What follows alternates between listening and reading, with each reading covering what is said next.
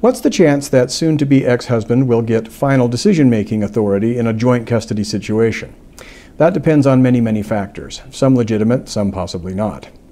Those of you who have read my content here or watched my videos may have noticed that I am of the opinion, arising out of more than 25 years' experience as a divorce and family law attorney and the study of the subject in that same period of time, that while the bias against men in divorce and child custody cases is less than it's ever been in recent history and continues to weaken, there is still a clear and undeniable bias against awarding fathers equal physical custody, to say nothing of awarding them sole physical custody of children.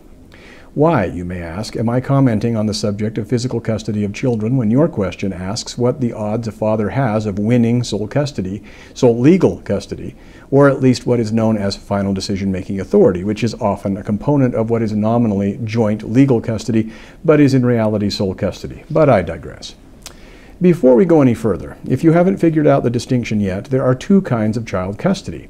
Physical custody, essentially how many overnights do the children spend with each parent, and legal custody, concisely stated, the power to make choices regarding the children's health, care, education, religious and moral upbringing, and overall welfare. I lead with how fathers are treated by courts when it comes to physical custody awards to highlight the contrast between the bias against men on the subject of physical custody and the generally far better treatment fathers receive when it comes to the courts making legal custody awards. Why is that? It's my opinion that courts are far more likely to award fathers joint legal custody for two main reasons. Number one, it's easy for courts to claim that mothers are or likely will be better physical caretakers of children than men generally, and in particular cases, than it is to claim that the judgment of women is so superior to that of men as to justify awarding sole decision-making power to the mothers. And two, many courts feel as though awarding joint legal custody makes a nice booby prize for the father who fought for equal physical custody of his children but lost that battle.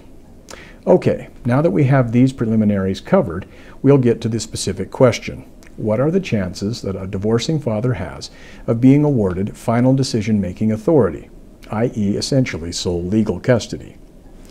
Although there may still be some bias in some courts in some parts of the country against men when it comes to awarding legal custody, it has been my experience in my jurisdiction where I practice divorce and family law, Utah, that a father's odds of being awarded joint legal custody are better than even. In other words, as long as the father has not been shown to exercise poor judgment when it comes to his children, he will likely be awarded joint legal custody with the mother if he's seeking it.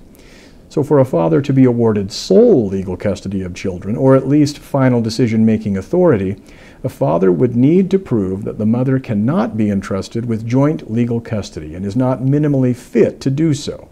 He would have to do this by proving that she is lacking in good enough judgment when it comes to the children and/or exercises her judgment in a way that leads to harming or neglecting the children's physical, educational, moral, emotional, and psychological needs, in a nutshell.